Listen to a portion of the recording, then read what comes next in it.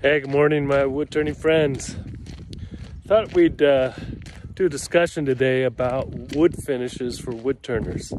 Um, you could really do a piece a lot of damage by putting the wrong finish on it or a bad finish. So let's get together and talk about it. Well, like I mentioned when I was walking down here to work today, I thought it was good to have a quick discussion about finishes, and then I would load this up to YouTube for folks who are having trouble with the issue. It's a commonly misunderstood topic. Finishes could be all over the board. There's some right answers, there's some wrong answers. The bottom line is when you go to put a finish on something, it's up to you to do a quality job. Choosing the right finishes, however, is more important sometimes. If you choose the wrong finish on certain items, it's going to be the demise of your work. Um, I'll give you a story. When I was a young man, young crafter, and I was making plates and I was making everything, but I was making plates and platters and bowls for my family and friends, and I sold them on the weekends. But I put shellac on everything because it was available, um, and it was easy to apply, and it made the wood look great. Well, I went over to help my brother move his house, and they were having a garage sale that day. And two of my pieces were on his garage sale table for 50 cents or whatever. And I looked at those items and I went, oh my goodness, the finishes fell. That they look horrible. And this is the brother who doesn't know how to refinish things. This is not what he's into. So anyway, they put them in a cupboard and they sat there for 5 years. And then eventually they said, why do we even have these? Let's just sell them at the garage sale. Well, that put a light bulb in my head to say, wow, the finish is very important. What would I do next time to make sure that my work doesn't go to the garage sale? So anyway, let's quickly talk about and keep this simple because it can get really in the weeds. And if I could recommend a book, this is Bob Flexner's book on wood finishing. Uh, just an excellent all around book. It can be technical in a sense, but it can actually tell you how to make finishes and a few other things. But I highly recommend that. So let's break down finishes into two categories: films and penetrating oils. But before we even apply a finish to anything, we want to consider a few things, and they're very important things to consider. Let me share my screen here, and you can see what I'm talking about. Let's just say, well, we know there's hybrids of all these, but let's just say there's two types of finishes: membranes or films, and then penetrating oils. I would like to think, just keep it simple. All my art objects, if I'm making art, I like to keep these, I like to think I'm using film-based finishes. But when I make utilitarian items, I like to go into the penetrating oils. And I'll explain why. But there are exceptions to the rule. So let's look at the film-based finishes first. We have waxes, lacquers, polys, acrylics, paints, shellacs, epoxies. The list goes on and on. Anything that's going to sit on the surface and protect the surface or enhance the surface is going to be a film finish. Penetrating oils, we have the Danish oils, which are polymerizing oils, usually a blend of polyurethane, odorless mineral spirits, and say tung oil or linseed oil. Those would be a typical Danish oil. And I use that on certain items here in my shop. I love the finish. Linseed oil, tung oil, mineral oil, which is a hydrocarbon, and the natural oils. And these would be vegetables and nut type oils. And we'll break these down and keep it simple. Again, like before you put any finish on anything, think of these considerations. Very important. And this is my list in the scale of how I think about it. Toxicity is number one for me. It may be two or three for you because I'm around finishes every day. So I don't want them to touch my nose or my skin because they could be toxic and could be make me sick. So toxicity is very important. Now, toxicity to the end user isn't really a consideration because most all film-based finishes and penetrating oils, when dry, are no longer toxic. So keep that in mind. Very important. Skill to apply and repair. That's number two for me. I want my end users, the people I sell my work to, give my work to, I want them to be able to repair the finish by rubbing mineral oil on it or walnut oil, to recondition that. I want them to get very attached to the work because I want them to finish it. But the beauty of that, of these types of penetrating oils, is they do not take skill to apply or repair. Anybody can do it. Marketability, which is funny, you would think that would be number one on my list because I sell my work, and marketability is typically things that are shiny. And the general market always likes shine, but I sacrifice shine on the type of work that I do, typically salad bowls, plates, platters, those things, because if I put a shiny finish on them, my end users, my users will be disappointed over time because that shine is going to go away and they'll be looking for a way to repair that finish. And if I put a shiny finish on something of that I make, it's going to be a very costly repair and a very skillful repair. That's why I choose a penetrating type oil for the type of work that I do typically. And then, do you need a durable finish? Durability is very important for lots of things that we make: bottle stoppers, pens, pepper mills. We need a finish that we can put on something that isn't going to wear away quickly.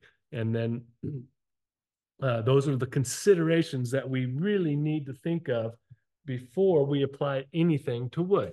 So let's look at the films on their own. Let's start with waxes. And there we are. Let's bring up this sheet here. Hopefully that'll look good. Yeah, that looks right. So going back to the scale or the considerations, waxes can be very toxic.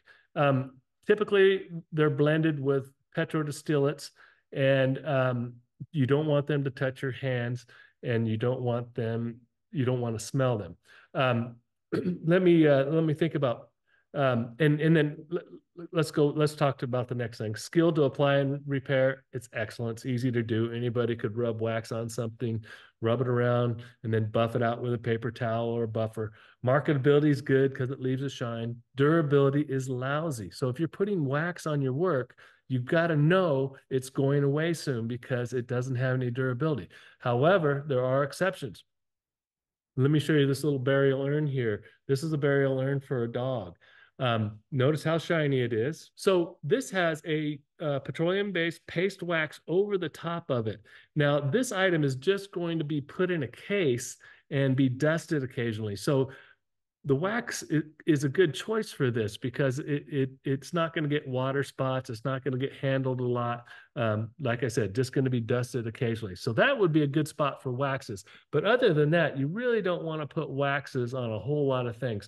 Just to show you another item here, this is a beautiful box by my friend Richard Raffin. Let me stop share on this, and so you can pick up a little bit of better view. This has got water spots all of it. It's because Richard made this in a demonstration. So he just rubbed a food-based wax on it.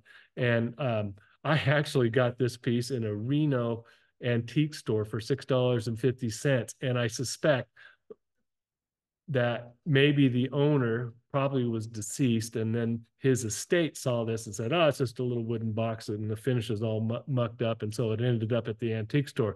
Had Richard had more time, I'm sure he would have put on a wipe-on poly on something like this, and then we would not have put wax on top of it, and you wouldn't have got these water spots. So be careful when you put wax on anything because it can cause trouble.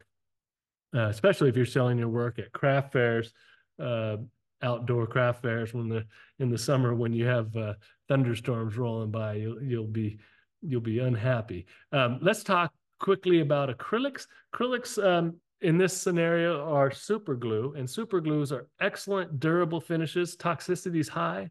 Skill to apply and repair is medium. Durability is good to excellent, if you ask me. Marketability is good. Cost is kind of high. But the super glue could be mopped onto pens and bottle stoppers and even small diameter pepper mills and provides a really good durable finish. We will talk one more thing about acrylics here, and those will be our lacquers. Let's look at our lacquers. Now, lacquers could either be in a rattle can, or you can go down to a high quality paint store and buy a quart of it or a gallon.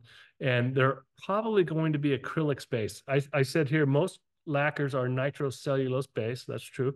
They normally have resins added like acrylic, urethane, and vinyl to help make them build because they want to build, you want to make them build fast so you don't have to give three, four, five coats. Um, let's look at their attributes. Toxicity is high. Skill to apply and repair is good, if not excellent.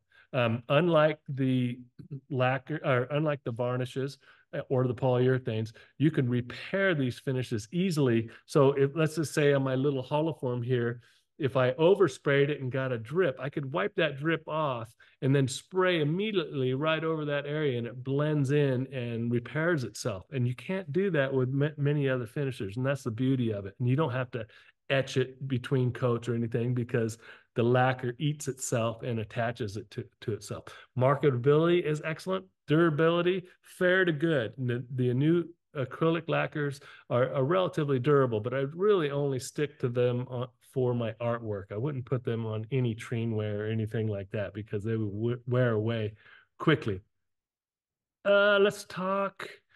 Let's talk varnish real quick. I kind of put polyurethane and varnish together. Varnishes, well, polyurethanes can be a varnish simply by just blending it with something. So, the definition of a varnish is blended materials, basically. So, polyurethane mixed with, say, 10% odorless mineral spirits or 5% linseed oil is now a varnish.